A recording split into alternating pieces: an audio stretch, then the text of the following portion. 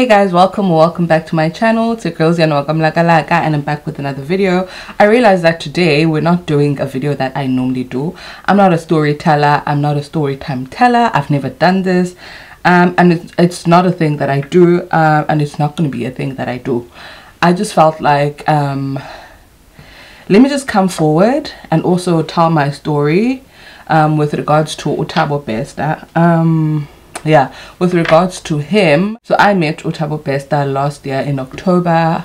I feel like on the day that I met him, my guardian angels were like definitely with me that day, because guys, when I realized that this man has done so many things, I was like, oh my god, I could have easily been one of those ladies that were odd and those ladies that were emmed. I don't want to say the words because I know that YouTube has a problem with those words.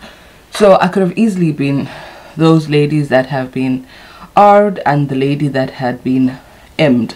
So my condolences to the family, man. Like, I think, yo, that's such a horrible thing. And to think that I spent like roughly 3 to 4 hours with this person, like isolated with this person, and I feel like if he wanted to do that, he could have done it. But honestly, my guardian angels were with me that day, and I appreciate that so much. I see like this thing, like at first I was like, this is so funny, but like I realized that it's actually not. I could have lost my life that day and something could have happened to me. So yo guys, I don't even know how to feel. Anyway, please don't forget to like, comment, and also subscribe on my channel. Nandi apa, so make sure that you subscribe. Yeah, let's get into the story, you guys. I'll take you like back as like where the story started. I'm not gonna start like to the conversation that we had. You guys know that as content creators, influencers, we get invited to hotels. Like we get invited to hotels, apartments, for brands, like for collaboration with clothing, whatever it is, whatever event that there is, we get invited into those spaces. So mostly on Instagram, I work with clothing brands, hair brands, apartments, people that have apartments, and I also work with hotels as well, like restaurants. Like if there's an event, you'd get invited to those events, and if people want to collaborate with you, that's what happens. If you're hearing a fan, it's just my fan is so hot here, so that's why I switched it on. So anyway, I'm saying yeah, so we get to work with a lot of brands, and Oram, ukanye whatever that you guys want to call it, for the purpose of this video, I'm gonna call it Oram. Ne, abanye bantu there, other people call it Ora, so I'm gonna call it Oram because that's just like how I feel comfortable calling it. So Oram had been in communication with me, I think since September. It's just that now they have deactivated the Instagram account, ne, that they had on Instagram, so I can't retrieve the conversation that happened between me and them. So yeah, I think it was around about August, September, thereabout. I'm not quite sure like when they started being in communication with me, and I was quite comfortable with them, you guys, because as I told you, I work with hotels, I work with restaurants, clothing brands, whatever brand that contacts me and wants to collaborate, I'm open to that. So when they started following me, for me it wasn't like a red flag, because I follow so many brands follow me, so it wasn't like something weird for me. They started being in communication with me, and I also spoke with them like with regards to like their apartments and also their work. Well, not apartments, they have a lot of like private properties, and there were so many influencers as well that were following the account and that had been working with the account. I'm sure probably the influencers that were working with them, I see like no one has come up like to talk about this thing, and I think it's because maybe people just don't want to come out, or they don't want to be involved. I'm not quite sure, I really don't know, but I know that that brand, Oram Thabo, the brand that contacted me, it had been working with other influencers. So I didn't see any red flag. I've got to say, you guys, like, my heart goes out to the families that lost their daughters, the ladies that are like, honestly, that person could have easily been me. With my story, I don't want you guys to think that I'm sort of like Zotinina. I'm sort of like diluting the situation of what Thabo Bester did. Ne? I empathize with the ladies that went through what they went through with regards to Thabo Bester, and I stand with the people that believe Thabo Bester should be punished. That's what I also believe. But in the same light, I'll talk about my experience with Thabo Bester. Yeah, at the time I knew him as TK. I don't know about Thabo Bester. I knew nothing. And another thing is that when Thabo Bester started all of these things, like in 2000, I see, but he started around like 2005, 2006, 7, 8, 9. Then I was in primary school, so I wouldn't have known about him. Also, when he was the first time that he got, the first time he went to jail, it was around about 2011, 2012. I was in high school, so like honestly I wouldn't have known about him. And I asked many of my age mates, but did you guys know about this guy? And everyone is just like, no, we didn't know about him. We're only also finding out about him now. So I had mentioned to you guys that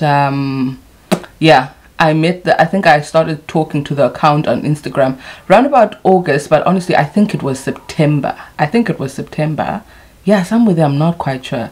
So yeah, they were talking about their properties, what they do, what they're about, and they'd like to collaborate with me, and I was also interested, but I couldn't work with them at the time because you guys would know from my previous vlog that I did that at the time during September and October I was experiencing morning sickness, and my morning sickness wasn't like a morning sickness that was like light morning sickness. It was really like a morning sickness from hell. So I couldn't do anything, couldn't work, I couldn't like anything, I couldn't do anything, I couldn't meet up with anyone.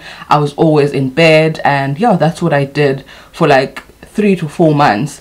If you are a day one of mine, you would have realized that around that time, September, October, I would have been posting a lot of wig reviews, and that's because I couldn't like sit on camera, like talk on camera. I would be doing like, even for my reviews, I'd be doing like voiceovers, no vlogs, nothing like that, no fashion content, nothing like that. I remember I was invited to quite a few things here in Cape Town.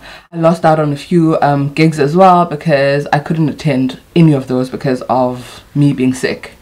So anyway, coming back to the Orem story, we were in communication. So finally they said to me, okay, cool, can we have your personal phone number, so that we can talk like much easier on WhatsApp. So I was like, okay, cool.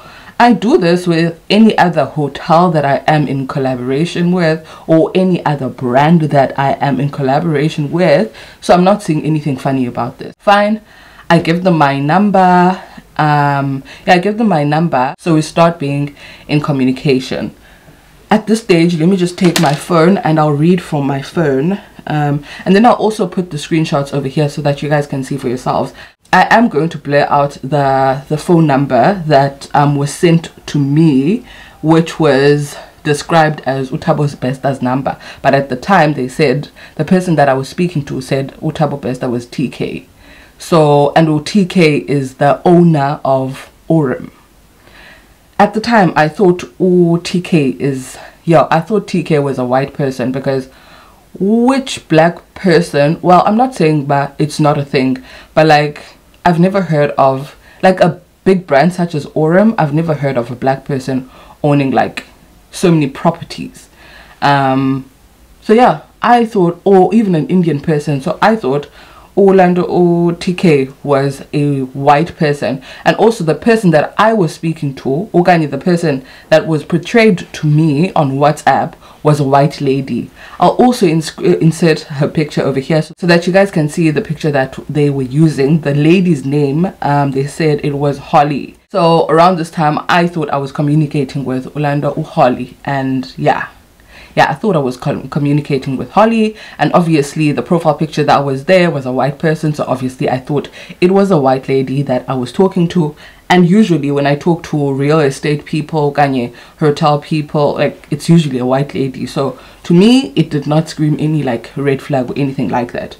So around about the 20th of October, I think that's when I started feeling better from my morning sickness, because this is when the conversation between me and Holly starts. You'll even see the dates and everything, like the stamps, it's fine, the timestamps and everything.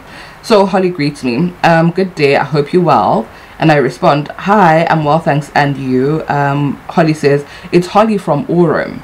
And I say, nice to meet you, Holly. She says, nice to meet you too. Remember, I am thinking it's a she, okay? And she says to me, are you interested in the marketing campaign and TV show? And I'm like, I am, but what's my role?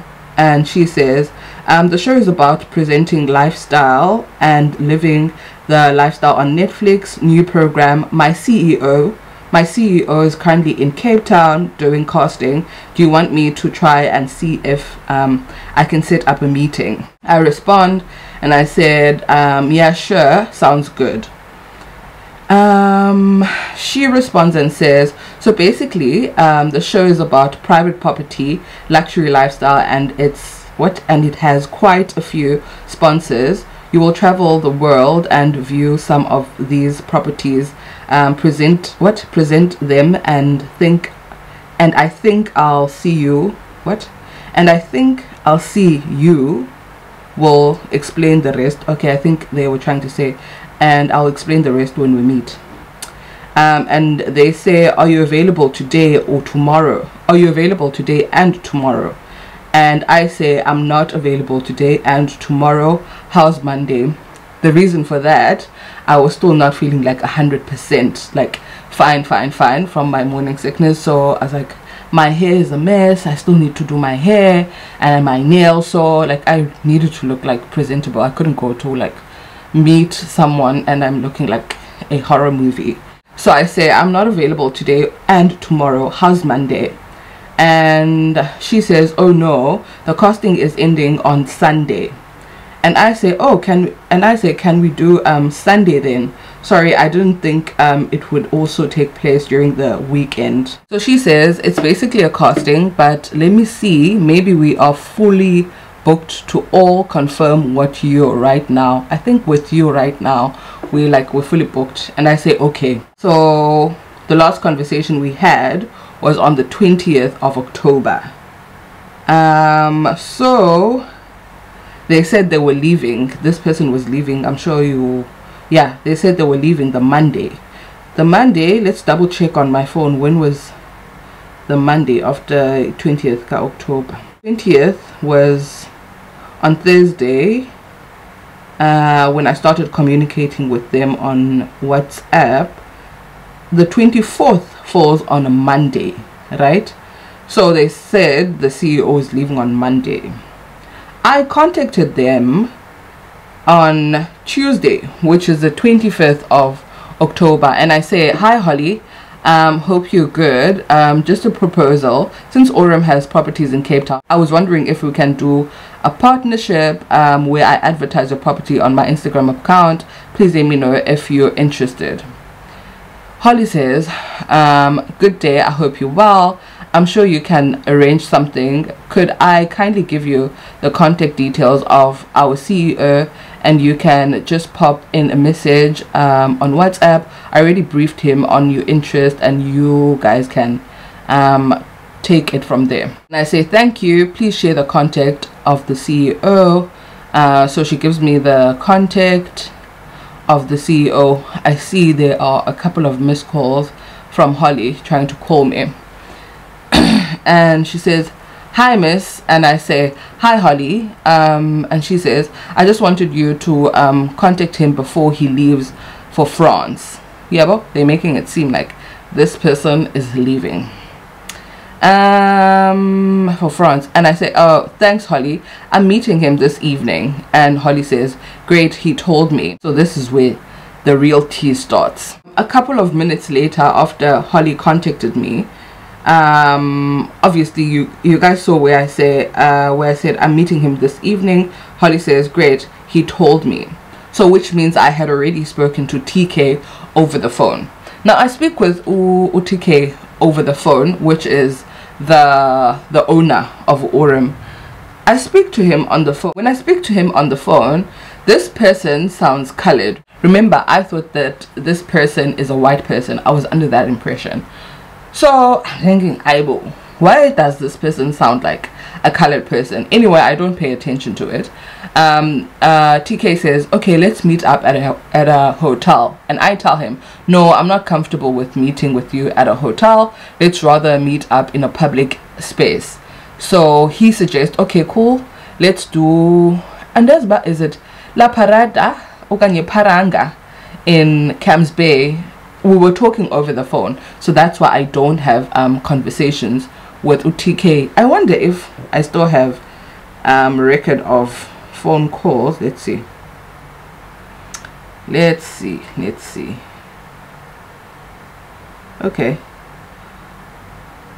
Okay, I think he was calling me like on a call. So I was talking with Ulando UTK on a call then. So he says, let's meet up at a hotel. I tell him that I'm not comfortable with meeting him in a hotel. Let's rather meet up in a public area. So he says, okay, cool, let's meet up in La Parada, okay, La Paranga. I'm not quite sure. The one in Camps Bay, I'm not sure if it's Paranga or Parada, whatever. So we agree on that, and I'm like, okay, cool. I think we agreed on meeting up at like 6 o'clock, something like that. 5:30, 6 o'clock, I'm not quite sure. I think it would have been like, yeah, 6 o'clock maybe. So I'm like, okay, cool, we can do that. I'm fine with that. Fine. I go back home because I was at the nail bar. Remember I told you about I was quite a mess, so I did my hair, did my nails. So I was like, okay, cool, now I'm ready, I can go. And because I was so sick, I was like, okay, cool, let me rather not drive, let me just take an Uber to Camps Bay. Yeah, so I take an Uber. But if you guys know, like Cape Town, around about 6 o'clock and you're using the high level to Camps Bay, you know that place is usually like super packed. So I was like, I am not driving, I know like the traffic that's there, and also I'm not fine, I don't think I can stand this, like, so I'm trying to take everything slow. Fine. I call him because I was running a bit late. I call him and I'm like, oh, hi TK, actually I'm running a bit late because there is traffic here like on the high level, so I'm running a bit late. And he's like, okay, cool, that's fine. I'm also still like at my hotel here in Camps Bay. I'll make my way shortly. At least I'm not at the restaurant. I'm not just, he's not like just sitting around in the restaurant waiting for me. So I'm like, oh cool, that's perfect then, which means we were both running late in essence. And you guys, now I start talking to my Uber driver, and I'm telling him that I'm going to a meeting, and my Uber driver, and I tell him that, hey man, there was something strange about the owner that I was talking to. Yeah, he lives in Europe, and I thought that I tell him the entire story with regards to how I met these people and all of those things, man. Like, I start discussing, and I tell him that I thought that the person that I was meeting was a white person, but when I started speaking to them on the phone, it was suddenly a colored person, sounded colored. And he's like, and I'm like, for me it's strange because I didn't think a black person, yeah, Oram, guys, for me does not make sense. Like, I'm not saying that black people are not that successful, Sha. They are, but like, I've never heard of one. Honestly, guys. Also, I was under the impression that they own the entire of Orem, because in my mind I'm meeting with the CEO, and also that it's kind of strange about why am I meeting with the CEO, why am I not meeting with the like an assistant or something like that. So I was like, okay, cool. But anyway, you guys, like, you know how expensive property in Cape Town is. Like, you're in Camps Bay, you have properties in Camps Bay, you've got apartments in Camps Bay. Like, guys, as like a black person, I can understand if you own a house, but entire properties is just like, it's not make sure. That was just my thinking at the time. And the driver's like, okay, just be careful, send your partner your live location and all of those things, be safe because you never know these days, things just happen. So at that point in time, I share my live location with my partner, share it, and so in that like moment he can like sort of like see everything, like everywhere where I'm at. I share it with him, and also I wasn't too worried about that because he has access to my passwords and anything. Like he can sort of like, if he wanted to find me, he could find me, whether it was via my watch or via my personal phone, he could find me. But I just thought, okay, let me just drop my what's my live location anyway. So the driver drops me at La Parada, La Paranga, whatever. He drops me, I get in the restaurant, he's not there because he said he was also at the hotel, his hotel in Camps Bay, but he sort of like arrives like 5 minutes or 10 minutes after me. And like when I look outside, I'm like, oh, this person is probably like a big shot, because everyone, like every waiter is sort of like standing at the door, you know, like when a big shot is coming inside a restaurant and everyone wants to serve that particular person. That's how those waiters were acting. And also you guys know, like La Parada, for those of you that have been like in Camps Bay, like the restaurants there, they only allow people that are going to dine in those restaurants to park there. So everyone, like the people that what are those people? It's not butlers, but whatever, we'll just call them butlers. So those guys were like, my boss, don't. Like they were talking and vibing with the guy. You could tell, man, but this is a big shot upper in this restaurant, because the way the waiters were jumpy, and also the butlers, to me it said this person is used to coming to this place, is probably a regular, because these people are jumping up and down for him. And he's like, okay, no, I just need to pick up a lady over here. I can just see about they talking to the person, but I don't know, but it's the person that I'm waiting for. So he calls me and he's like, oh, I'm actually outside, I'm driving this car. And I'm like, okay, cool. But the ladies that were talking to him in the car, they run to my table, because I'm telling you about these ladies, they act like the waiters, they act like this person is a big shot. Well, he is a big shot, we've already established that. So they come to the table where I'm sitting at, and they're like, oh, that's the guy, and I'm like, oh, okay, cool. And I'm talking to him on the phone while the ladies are talking to me. So he's like, okay, I think we should rather just go and see these properties. Well, we can go and view the ones that are in Constantia, and we can also view the ones that are here in Camps Bay. But I think it's better if we go to the ones in Camps Bay. Sorry, I think it's better. He says he thinks it's better if we go and view the ones that are in Constantia first, and before viewing the ones in Camps Bay, because the time. So we'd rather go to Constantia and then come back to Camps Bay, because in any case we're going to have dinner in Camps Bay. So I was like, okay, cool. Anyway, I'm not that hungry. We can do that. I mean, in any case, we wanted to talk about property over here. So I'm like, okay, cool, we can go. So as I'm going to the car, I'm sort of like holding my phone like this, and I'm taking a video, because I'm trying to capture the number plate of the car and send it to my partner, so that he knows like the car that I am driving in, because that's what the driver, or the Uber driver, actually said to me. But also take a picture of the number plate of the car, so that, you know, someone is aware of like the car that you're in, the number plate, this and that. Fine. I take that picture, I send it to my partner. Yeah, take the picture, send it to my, I'm not sure if I sent it. Hey, okay, and then so I don't know, so that he thinks that, yeah, like people know. So it's like, oh, do you like my car like that? Like, do you really like, when I like, as I enter the car, it's like, do you like my car? Like, do you really like my car? Because I see you're sort of like taking a video. And I'm like, no, I'm taking the footage of the number plate so that I send it to my partner so that he can keep track of like the car that I am in if should anything happen. He starts laughing and he says, oh no, I understand, because so many things happen like these days, you can't trust anyone. Hey, we start talking, conversating here with the guy, which is TK. I know this guy, remember, I know this guy as UTK. We start conversating with TK.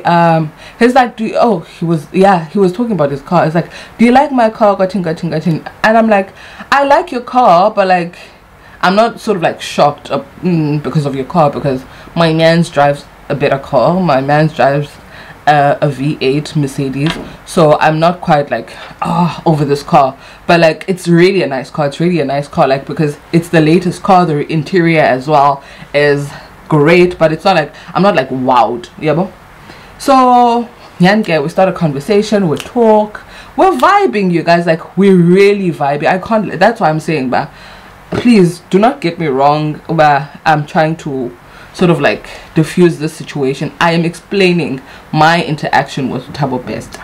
Fine, I'm like to him, no man, when I was speaking to Holly, I thought I was meeting a white person, because properties in Cape Town, especially in Camps Bay and Constantia, girl, those houses are owned by white people, okay, not by black people.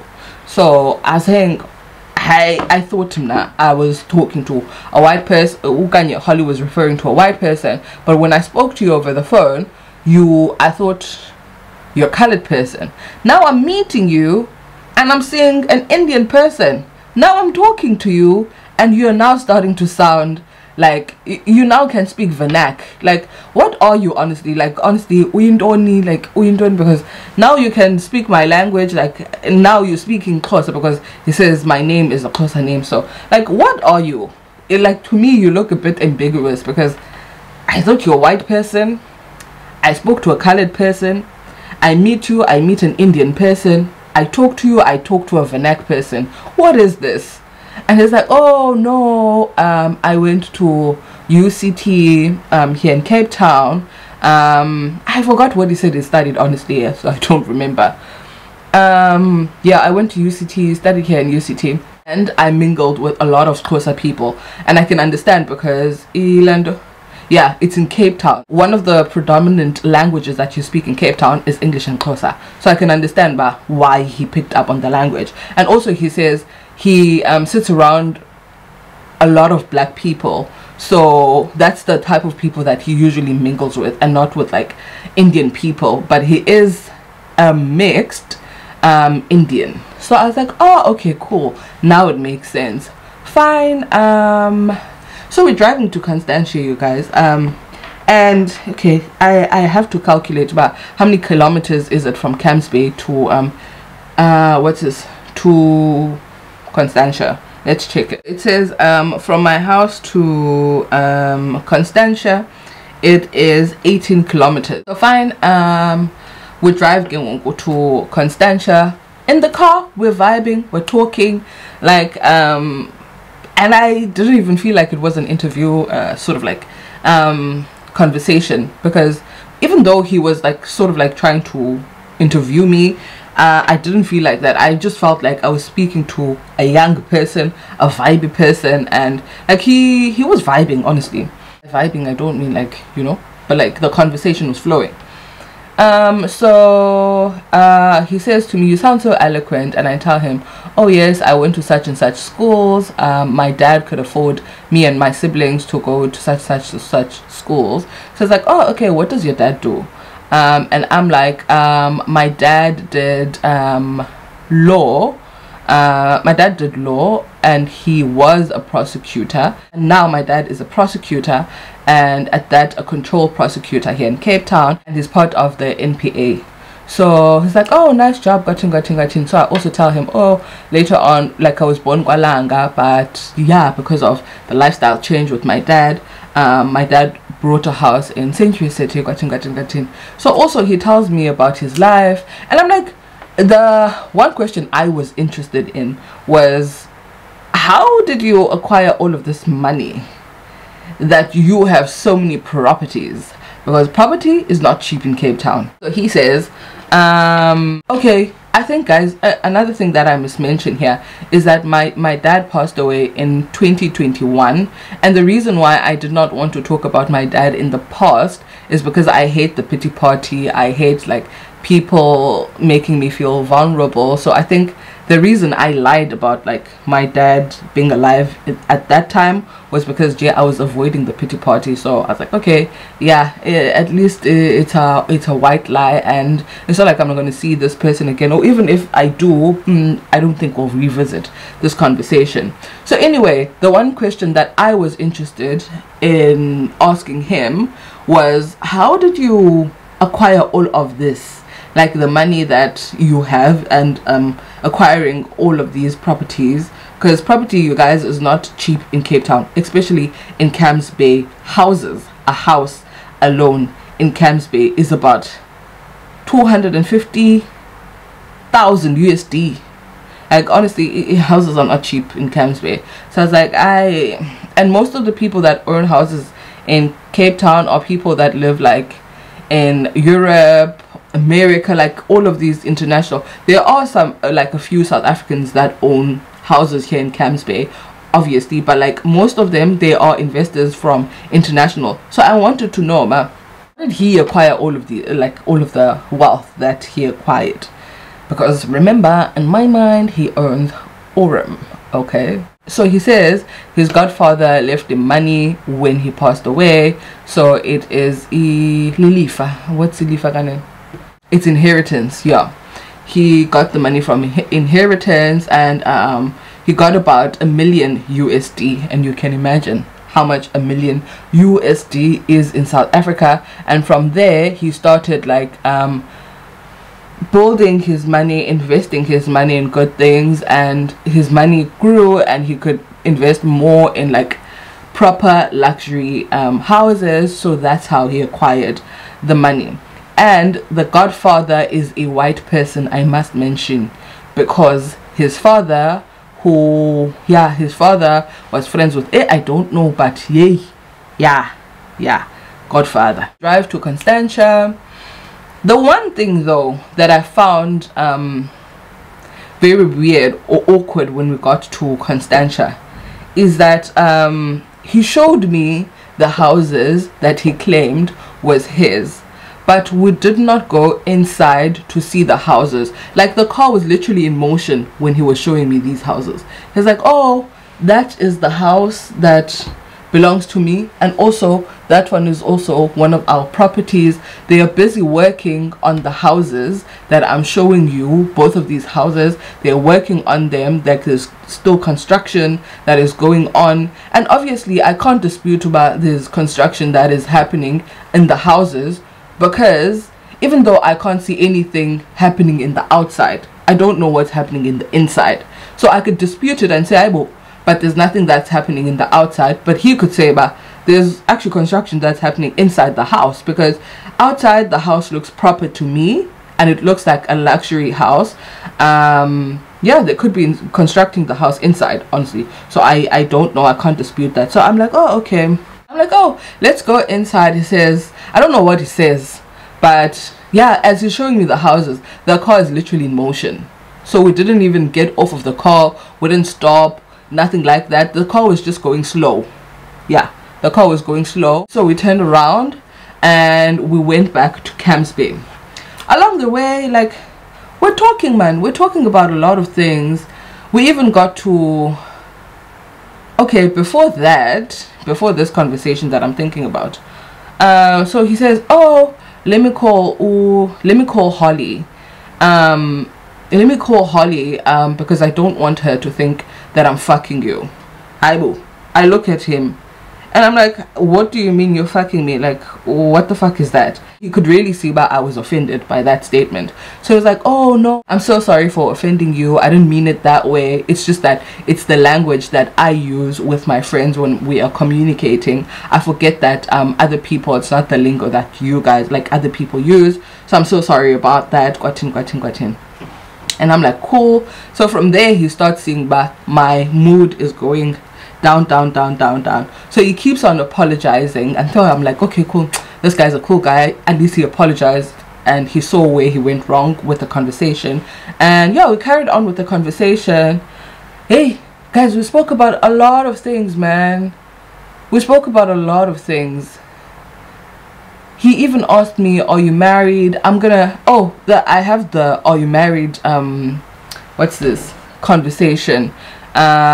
I took a clip, and the clip that I was taking there, I wasn't trying to sort of like record the conversation that I was having with him. The clip is a clip of me showing off my nails. Ne? I think so. It's a clip of me showing off my nails. I'll show you over here and you'll hear it as well for yourselves. I wasn't trying to record Thabo Bester, and also I did not think of Thabo Bester in that way when I met him. Remember, I'm meeting the owner of Orem, and when I met him, it's not the vibe that I got, honestly, from him. Yeah. You know, sometimes in life you have things that are your cup of tea, and yeah, some things are just like, no, not really. So, are you married? No, I was taking a video of my nails because, as I told you, I just did my nails. So yeah. He asked me about, are you married? And I'm like, oh no, I'm not married. He's like, why are you not married? I'm like, no, I'm in a serious relationship though, and we've been together for a while. Like, we're good together, but we're not married yet. So I asked him, are you married? He says, no, he was engaged to his ex-fiance. They had been together for a long time. They met here in South Africa, but because he had to move to France, the distance wasn't working, at least for his fiance. But the fiance gets along with his family, and he also gets along with the fiance's family. Like, it's a great unit, but it's just that it's not working out between the two of them. But I'm like, but like, your situation sounds so good, like with your ex, because he also mentions, but no, we can still, like, we still meet up from time to time. Like, now that I'm here in South Africa, we still meet. And also I'm like, but you also have the means for her, like, to fly in and out of France.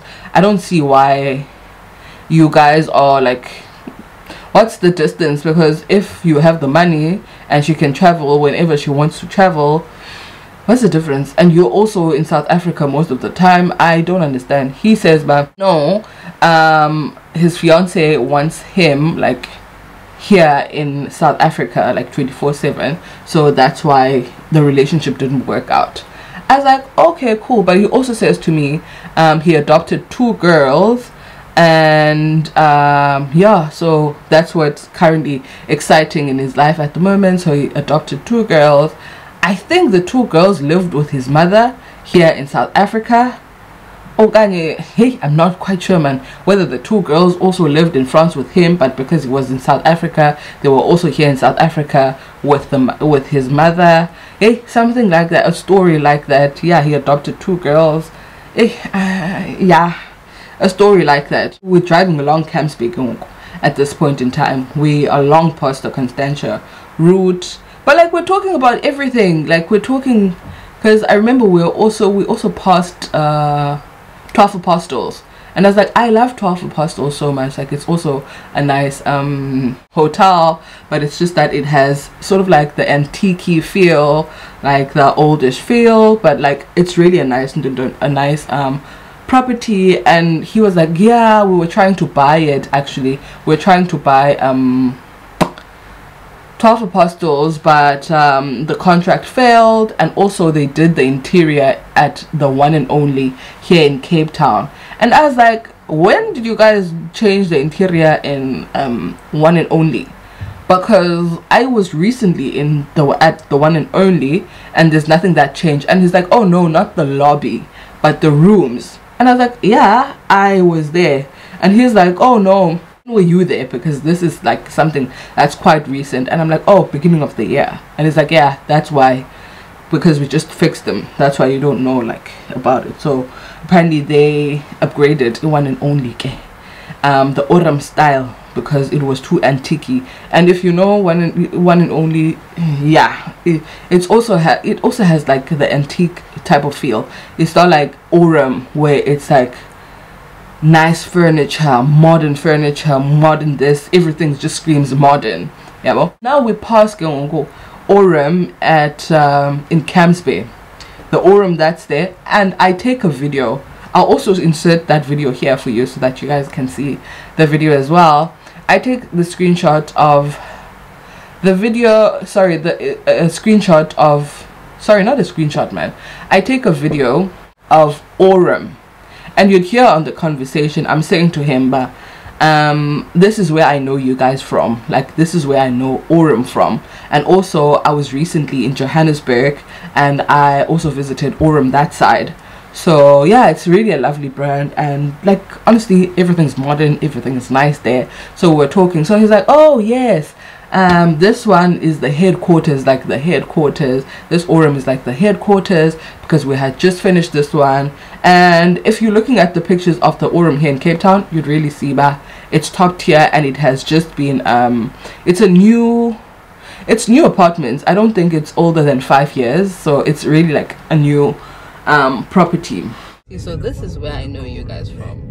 Yes, this is our branding house. Everybody knows. Fine, you guys, we're driving around, and so yeah, we decided but we're not going to La Parada, and he says let's rather go. Oh, when we're passing La Parada, ne, now we're coming back. Remember, we're coming back from, what's this place? From Constantia. Yeah, we're coming back from Constantia, and we're passing La Parada, whatever. We're passing that place. Now the butlers, the people that, okay, the securities that stand there, they see us, and Ulando UTK Thabo Bester. UTK sees like one of the securities, butlers, whatever we want to call them. They see Ulando Thabo, and he starts greeting at them, and he's like, okay, let me take out a few cash so that I can tip the guy. So he calls the guy and he gives him like 400 or 500. Guys, the guy didn't even park. Did you hear me when I said he just picked me up from La Parada or La Paranga, and we went to what's this place, Constantia. We came back from Constantia, and he said, let's not do La Parada, let's rather look for another restaurant. But when we were passing there, literally we were not even parked. He's like, oh hi, the security came and he took the 500, 500. I'm not quite sure how much it was, but I knew about it was a couple of 100 rands. Fine. So I'm like, this guy is really a big shot here. And I think one of the mistakes that people make about Thabo Bester is that Thabo was hiding somewhere. Thabo was sort of like disguising. He was staying in some sort of house, he was hiding. Thabo Bester was never hiding. Thabo Bester was like, he guys, when I tell you about, I was literally walking with Thabo Bester in the promenade in Sea Point. Honestly, we were walking. He wasn't even disturbed by people seeing him. He didn't even seem like a person who was afraid of people seeing him. I think there is quite a difference between the Thabo Bester that was held captive, where that was in jail from 2012 and now. There's quite a difference, and you guys can see, but now he has long hair. Like the appearance has, like, it has changed. I'm trying to explain, this guy was never hiding. This guy was not trying to hide. Even the picture that they took from Woolworths, Thabo does not even look shocked by the picture. Why are people taking pictures? Guys, that guy was never hiding from anyone. Anyway, let me explain myself. Fine. So we decide, but we're not going to eat obviously at La Parada. So he says, let's rather go to the V&A. Are you hearing me? He says, let's go to the restaurants at the V&A. And I'm like, no, because I used to work at the V&A when I was in university. I sort of like know about when is it busy at the V&A, and also when is it packed. Like I know, like already know about, okay, no, certain days are super busy at the V&A, so I don't like going to the V&A on those certain days because it's super packed. I'd rather go when it's like quiet, and also it was approaching summer and most people were also in restaurants at the V&A. There's so many tourists and all of that, so I was like, nah, let's not do the V&A. I suggest let's rather go to Sea Point. And he's like, okay, cool, which restaurant in Sea Point? I tell him the name of the restaurant and he's like, I've never actually been to that restaurant, so I'd actually like to taste the food. Gotcha. I'm like, okay, cool.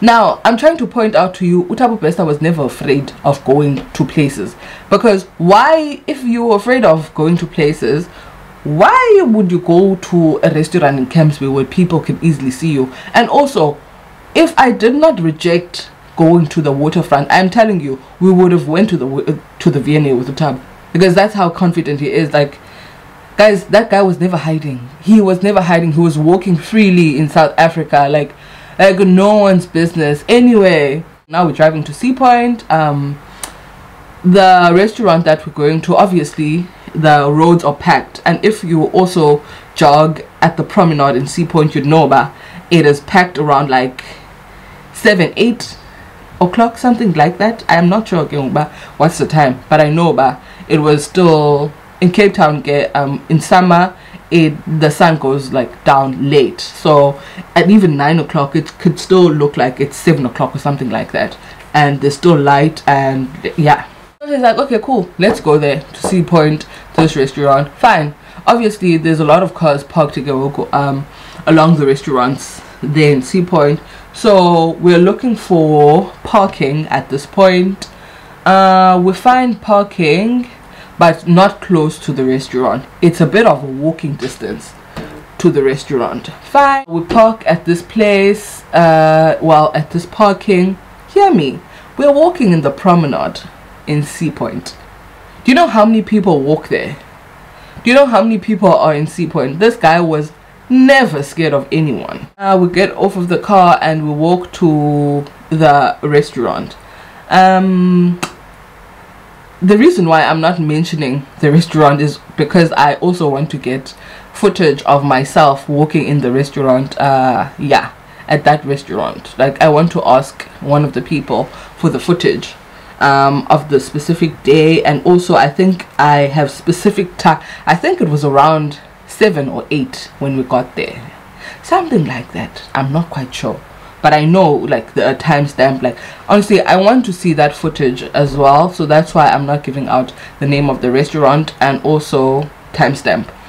So fine, we go inside the restaurant, we walk. So walking in the promenade, guys, in front of everyone, we're walking, and yeah, people, yay.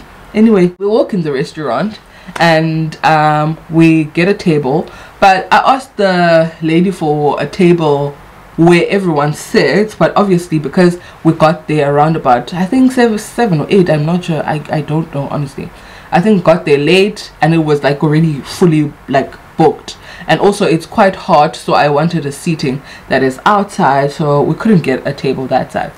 So the guy suggests, okay, rather take a table that is deep inside. Yeah, we get a table that is inside and we are seated at this table. Yeah, we sit at this table. Now remember when I said I used to be a hostess when I was still in varsity at the V&A waterfront. Like, when I was still in varsity, I used to work at the V&A as a hostess at a high class, high level restaurants where politicians, celebrities don't used to go there. Yeah, so my boss that owns those restaurants in Sea Point also owns this restaurant. Sorry, my boss that owned those restaurants in Waterfront also owns the restaurant that is here in Sea Point, the restaurant that we are in. Fine. And this particular boss of mine, an ex-boss of mine, we don't get along. We've never gotten along. Like, as van, we've never gotten along. Like, we're like water and oil. We don't mix together. We're sitting at this table. This is what I think made Thabo Bester uncomfortable at this point in time. So as we're sitting at this table, the boss that I'm telling you about, he is the boss of the V&A waterfront restaurants that I used to work for. He's also the boss here. He was there that day. So he was there at that restaurant. Now, because this guy, like, he always wants me to greet. He never wants to greet. Yeah, he always wants that, like, and I've never, like, been a person to greet him. I just look at him. So I'm not sure if he wanted a greeting from me, or he wanted to make sure that it was me. I'm not quite sure. So I think Thabo Bester started feeling, okay, so what this boss or ex-boss of mine used to, I'm gonna call him boss because what this ex-boss of mine was doing is that he would look at my table because he was trying to identify if the person who was sitting at the table, is it me? And also, if he's not looking at my table, he would like sort of like walk around my table so that I don't know what that guy was doing, honestly. Like, as fun guys, we've never gotten along, so he was trying to make sure that I see him so that I greet him, or can I acknowledge him or something. I don't know what it was, but yeah, he was like sort of like looking at our table, paying attention to our table, and that's what I think made Thabo Bester scared. Yeah, that's what I think made him scared. But he thought that the guy was actually looking at him and not at me. He didn't think that the ex-boss was looking at me. So yeah, I think those are one of the things that saved me. So when he realized about this guy keeps on looking at this table and this guy keeps on coming to this table, he thought that the ex-boss is actually looking at him. He didn't think that the ex-boss is looking at me. So I think that's how I got saved. I don't know, correct me if I'm wrong. And also I think the mere fact that I mentioned that my father is a control prosecutor in Cape Town, and I also did not talk about my dad in the past tense, I actually spoke about him in the present tense. It was really smart of me that day, because I'm thinking, wow, he probably thought if he did something to me, it's gonna be a big thing. So yeah, I think, hey, because my father part, I told him when we were on our way to Constantia. I don't know, you guys, I honestly don't know. Uganye, he was trying to buy time. Hey, I don't know, but all I know is that my guardian angels, my ancestors, were literally with me that day. They were literally with me. He says to me, okay, I'm gonna leave now. Like, he acts like he's talking on the phone, like he's chatting on the phone. He says he's going to leave. Yeah, he has something to attend, like, right now. But I had already noticed that this boss was looking here. I did not know at the time that he is Thabo Bester, so I was not thinking that he was thinking that the boss is looking at him. But now I can understand why he left the restaurant, because he left as we were ordering the food, and he was like, should I pay? And I'm like, oh no, it's fine, man, I'll cover it, it's fine, it's okay.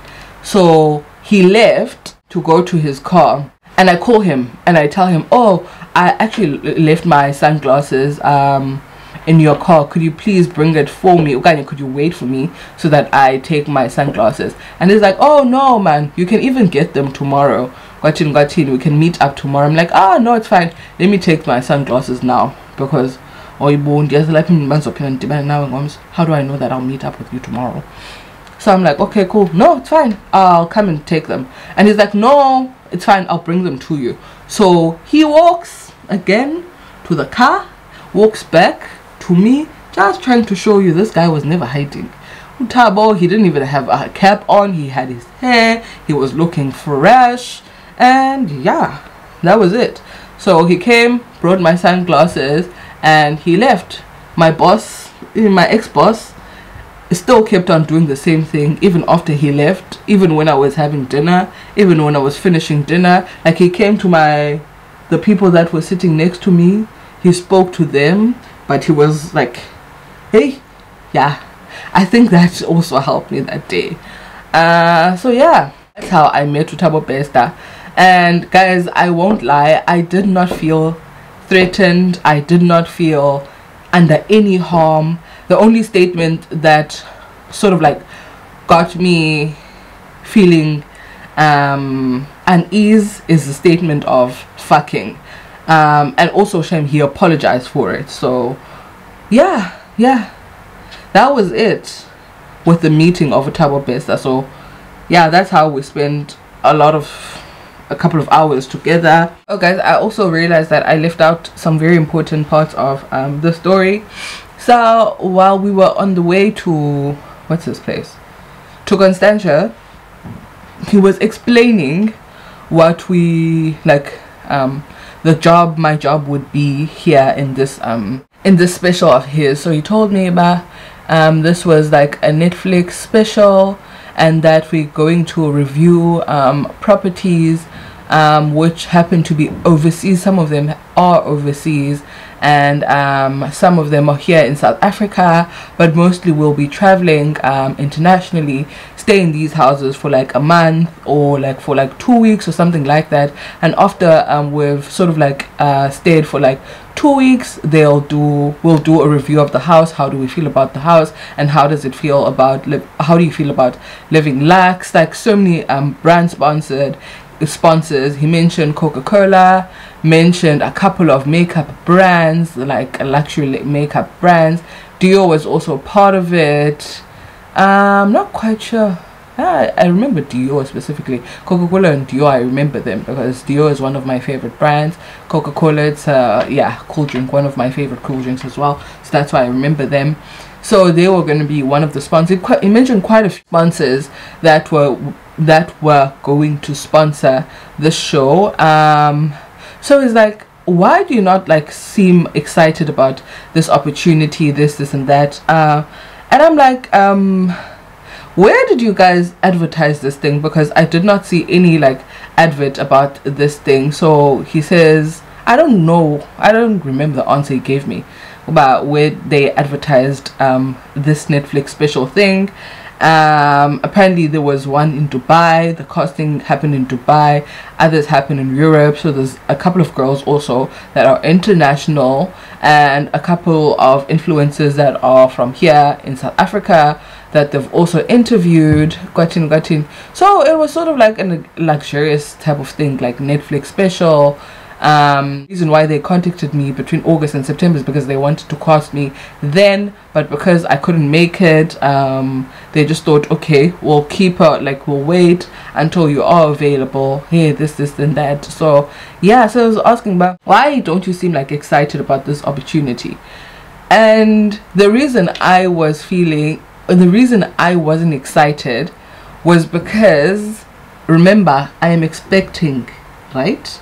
And Thabo Bester TK at least does not know that I'm expecting, because to him I don't have a stomach, I'm not showing, but in my mind I know about I'm expecting. So I ask him, what do I ask him? When is this gonna premiere? And he says, but it's gonna premiere probably in February. Now I'm thinking, my God, now I'm already like a couple of months down the line.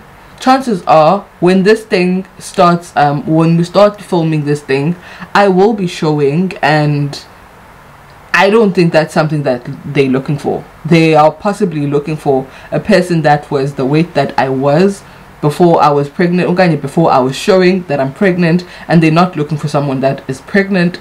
So that's why I wasn't quite excited. In my mind I thought, okay, cool. And they were willing to pay so much money. Another thing that you need to know about Thabo TK is that he is willing, you guys, like he's willing to take out money. Even the companies, the media company that he owned in Johannesburg, those people were saying like they were getting paid good money and they were being paid on a monthly basis. There was never any struggle when it came to money. It seemed like money was always available. I also did my own research. Like, this guy had no problem with money. I think the pay that he promised, I'm not quite sure, man. I don't remember properly, but it was anything between, I think it was 70,000, was it 70,000, 70 to 100,000 per month. So you're really thinking this is a good opportunity. Like, honestly, it's a good opportunity. Also, you're overseas. Chances are you won't even use this money because they'll be sponsoring everything. They'll be sponsoring outfit, sponsoring hair, sponsoring everything. You're just living, Joanna. The only time that you'll probably spend this money is when you come back to South Africa. So he was explaining it as if it's a great opportunity. Now in my mind, I am also sold, but at the same time I'm thinking this girl will be heavily pregnant in February. So, well, not heavily, but I'll be showing. So chances are they are not looking for a person like that. Okay, they are looking for a certain aesthetic. So yeah, we kept on conversating about that, and it's like, no, I don't know why I'm not getting the vibe that I'm supposed to get from you with regards to this opportunity, because other girls are super excited and you are not even sure about us casting you. And I'm like, no, I'll get back to you, I'll talk to you, like we'll talk, yada yada yada yada yada. I promised, but I'll talk to him, like we'll talk, because it seems like quite a good opportunity. And he's like, please get back to me as soon as possible, like when you have a decision, before I also go abroad, so that I make sure that you also cast it, because I like you, so on and so on and so on.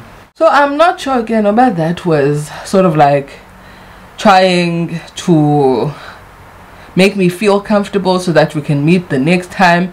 And I don't know, guys, I don't know what was the motive, but I'm just explaining how I met Thabo Bester and the conversation that we had. And yeah, you guys will hear for yourselves, like the voice. As I mentioned, I will make sure that I don't show any numbers. I'd also like to know though, was TK working with nandi? I honestly want to know, because I was contacted by Holly, remember, is a South African number, and TK is an international number. So now I'm not quite sure if I was talking to Nandipa and Thabo, which is TK, or I was talking to TK at the same time, like he had two numbers. That's also possible. If anyone was also invited to that Netflix special, Mukanye sort of like introduced to that Netflix special, and you have some sort of knowledge about what's Nandipa's number, Mukanye, you know specifically that you're talking to Nandipa. I don't know how you'd know, but if you know, please DM me and show me the number. I'll also share the number that I have on my side. I just want to make sure, but was Nandipa also recruiting girls for Thabo? I just want to make sure. I don't know why, but honestly I also just want to make sure, but was she also trying to recruit girls for Thabo? And also, what was the purpose, man? Like, it was teeny purpose. Yeah, young talent. Anyway, you guys, I realized honestly I could have been one of the girls that were off, were murdered, and all of those things, and I highly think they should be punished for all that they've done. And the part where I also don't okay, should I finish this thing? The part also that I don't understand, people suddenly after that voice note, that conversation between TK and Thabo Bester and Nandipa, suddenly when that voice note surfaced, the one where Nandipa is acting like the victim, to me that thing sounds staged. Honestly, that is what they want to go with in court. To me, honestly, it sounds staged. And also, why is it so convenient for Nandipa to make this thing go viral now that they have been captured? Why didn't they make this thing go viral before? Why are they only doing, why is it so convenient? Also, you're the same person that collected 3 bodies from mortuaries and claiming it is your father, your brother, and your dundun and your husband's body, but you knew exactly what you were doing that for. You're also the same person who assisted him to get out of prison, allegedly, and now you're claiming to be the victim. How can you take someone out of prison and still be the victim? Why did you not tell anyone in the inside that this person is threatening you? If really you were under you were being threatened for your life, or you were a victim, why would you help him escape? If anything, I think I would look for someone that's going to keep him there. So it doesn't make sense to me that a person who is in prison, you're trying to help them come out so that they don't victimize you, because when they're out, I would think that you would become more of a victim and they would abuse you a bit more. I don't get it. Like, it doesn't connect to me. This thing of hi, I'm sorry, nandi, you'd need to come up with with more information. I'm not one to be easily persuaded by nonsense. So please come out with proper things so that we can listen to your story and we can see what we think. I'm one hard cookie to crack. So that thing that just came out, I think you are just making sure that the courts, your lawyer, goes with that and runs with that. Apparently she's also insane. You didn't know that you were insane all along. You're only just finding that out now. Allegedly, apparently, yeah. It's not make sure Nagumi does not make sense. Maybe to you it does, but to me, I'm just like, until you give us proper proof, because I do not understand how you take someone out of prison, take out so many bodies to help this person, allegedly. I don't understand. But the one that she took bodies, it's confirmed now. Like, it's confirmed. The one that we are not so sure about is the one that she helped Thabo take out the bodies. Like, there's still like no proper like proof. So for that one, allegedly. But for the bodies, so it's not make sure, guys. I don't know. Anyway, that is it for the story. After Thabo went and I stayed at the restaurant, the next conversation, before he left before he left the restaurant, we had discussed that I can use the hotels, the houses, and whatever properties that are here in Cape Town for content creation. We agreed on that, and that was it. That was fine. And he said I should contact Holly, because Holly is the one that is in control of those properties, and she's the one that's controlling the properties that are here in South Africa. So I should contact her for whatever houses that are available. Gotchin. So I was like, oh, coolio, at least I'm getting what I want, even though I'm not sure about the Netflix thing because I am pregnant. I think that's one of the things that turned Thabo off. Let me complete WhatsApp messages. Yeah, let me read the WhatsApp messages to you. Let's go. TK. Okay, let's start with Holly because I sent her a message first. Okay, so I say to Holly, hi Holly, hope you well. Thank you for connecting me with TK. He said I should let you know that I can use your properties for content creation purposes. You can also confirm with him. I'm hoping to create content next Monday or Tuesday. Please let me know which property you have available. Remember, they have a lot of properties and I'm not quite sure about which properties are available. So I sent Holly this message on the 27th of October, and Holly and I met on the 25th of October. This is after I came back home and I told my man about the opportunity, but I was like, I am not quite sure because I am carrying. So I think when this thing comes out, when it premieres, I'll probably be showing, and I'm not sure if that's what they want. To me, it seems like they want a certain aesthetic, and anyone, like, it's logical. Yeah. So Holly does not respond to me. On the 3rd of November, I say to Holly, hi Holly, I'm just following up. She does not respond. She just reads the message, and her last seen here on WhatsApp, it says it was the 18th of December 2022. So this is when at least we know about Holly was online. Let me just check TK, conversation between me and TK. Okay, so I have another conversation with TK Gengoku, which was Thabo Bester. I say on the 3rd of November. I say, hi TK, hope you well. It's Zianda. It was great meeting you the other day. When I asked you when the show will air, you said in February. I'm expecting a baby, and as much as I would love to be part of this show, yes, in February I will be heavily pregnant. I'm not sure if that's something you guys are fine with, but do let me know. So I'm stating what I just told you guys. But yeah, that was my fear. He did not respond. He read it though, did not respond. So I'm guessing that's when I became a turn off. I say again hi, and again I send him a message and I say, hi TK, hope you're good. I spoke to Holly. She's not responding to my messages with regards to the content creation in your properties. Do not respond. He just read the message, and yeah, that is it, you guys. That's how I met Thabo Bester. That's how I spent a couple of hours with him in his car.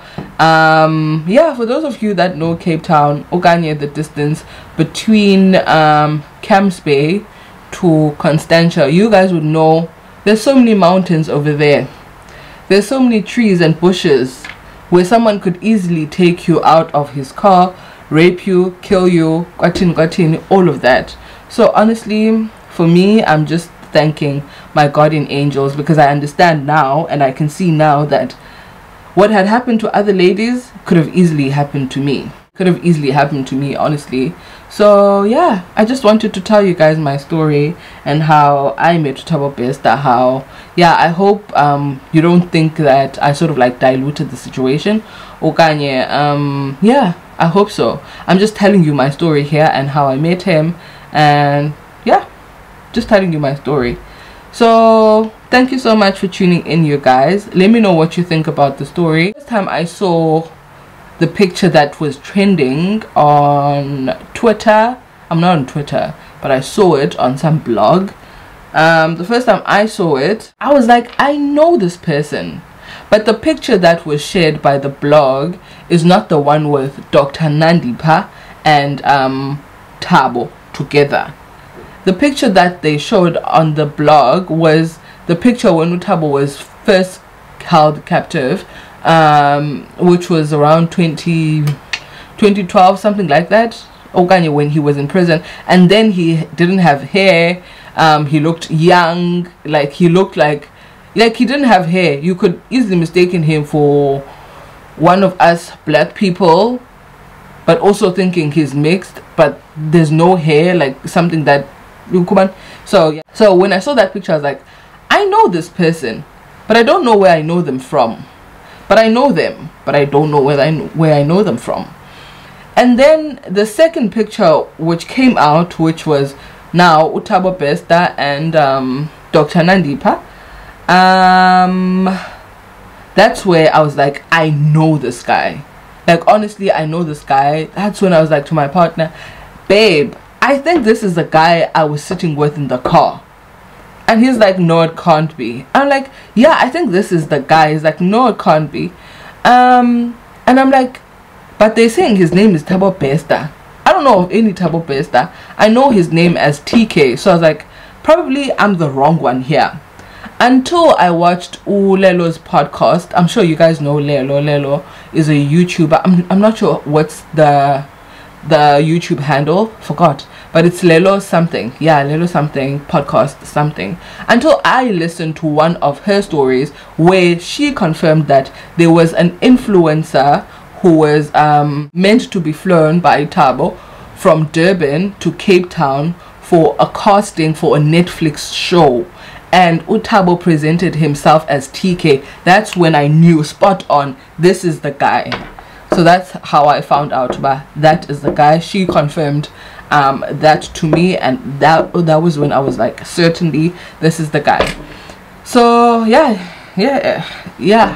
the story is still developing, you guys. I also want to see how it's gonna go. Yeah, I'm hoping I can find the footage at the restaurant. Yeah, if I can, then I'll speak to some people there at that restaurant, and yeah, I want the footage. Honestly, I don't know, but I want the footage. Don't know why, but I want it. Anyway, you guys, thank you so much for tuning in. Yeah, this is not a enjoyable video. Honestly, I realized, but I almost died. I almost was in a situation where anything could have happened. I don't know. My guardian angels, my people were with me that day, and I appreciate that so much. my pregnancy also, it saved me from a lot of things, because had I not said to him that I'm expecting a baby, chances are we would meet up again and he would try to gain my trust, and maybe I would also trust him because this is the second time I'm meeting this person. Perhaps we would meet in Johannesburg now. He would arrange an apartment for me. He would arrange A, B, C, D, E, F, G for me. And that's how he could have gotten access to me, you know? So, yo, guys, I'm thankful. Jesus, you are so big. Yo, I praise a living God, honestly. That's what I'm appreciative of. The mere fact that I pray like every day and at any time of the day, I am happy that God hears my prayers and my ancestors hear my prayers, and like they protect me from whatever nonsense that is going on around me that I can't see.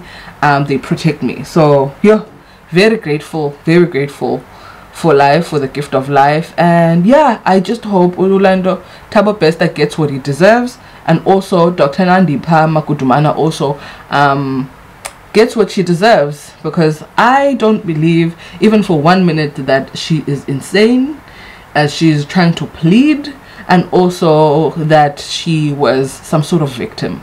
Because to me, going to take 3 bodies, also involving your father in this mix, and you going to assist this person to be released in prison, you're going to claim that this person is dead. To me, that thing does not scream victim. Honestly, allegedly, but to me does not scream victim. I don't care what you say until we see any further information. Yeah, maybe I'll change my mind then, but for me now, I'm not convinced. I'm sorry. Yeah, thank you so much for tuning in, you guys. Please don't forget to like, comment, and also subscribe. Also, please don't forget to click the notification bell to be notified of future uploads. I noticed that this video is one of the longest videos. That's because I needed to explain myself in detail so that you guys can understand. But yeah, this is it. Bye. Peace.